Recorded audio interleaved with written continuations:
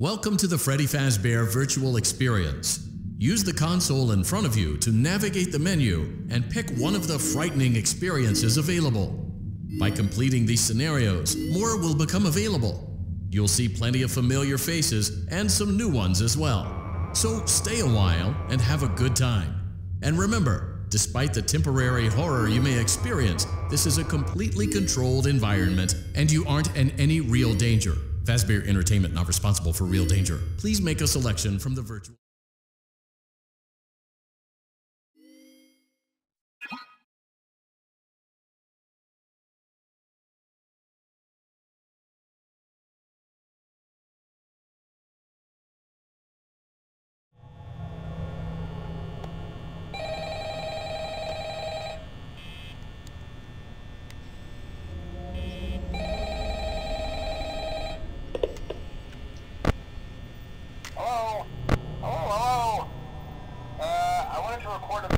For you to help you get settled in on your first night.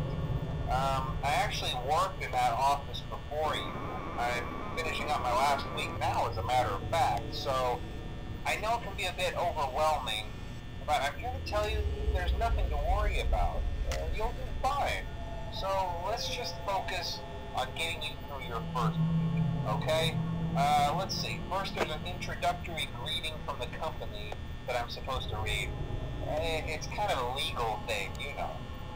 Welcome to Freddy Fazbear's Pizza, a magical place for kids and grown-ups alike, where fantasy and fun come to life. Fazbear Entertainment is not responsible for damage to property or person. Upon discovering that damage or death has occurred, a missing person report will be filed within 90 days or as soon as property and premises have been thoroughly cleaned and bleached and the carpets have been replaced. Blah, blah, blah. Now, that might sound bad, I know, but there's really nothing to worry about. The animatronic characters here do get a bit quirky at night, but do I blame them? No.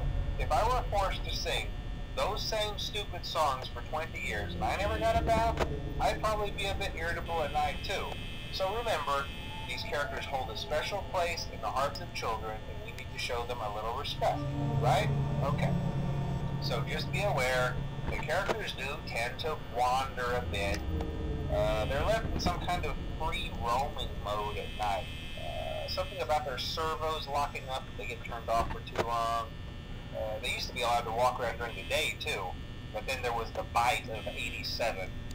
Yeah, it's amazing that the human body can live without the frontal lobe, you know? Now concerning your safety, the only real risk to you as a night watchman here, if any, is the fact that these characters, if they happen to see you after hours, probably won't recognize you as a person. They'll most likely see you as a metal endoskeleton without its costume on. Now, since that's against the rules here at Freddy Fazbear's Pizza, they'll probably try to forcefully stuff you inside a Freddy Fazbear suit. Now, that wouldn't be so bad if the suits themselves weren't filled with cross beams, wires, and animatronic devices, especially around the facial area. So you can imagine how having your head forcefully pressed inside one of those could cause a bit of discomfort and death. The only parts of you that would likely see the light of day again would be your eyeballs and teeth when they pop out the front of the mask. Yeah, they don't tell you these things when you sign up. But hey, first station of the breeze. I'll chat with you tomorrow. Check those cameras and remember to close the doors only if absolutely necessary. Gotta conserve power. Alright, good night.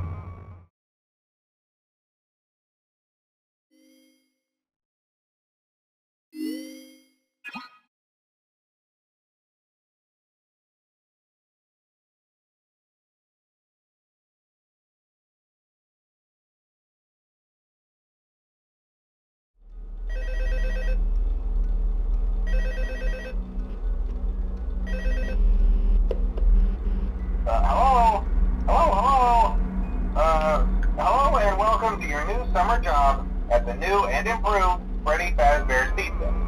I'm here to talk you through some of the things you can expect to see during your first week here and to help you get started down this new and exciting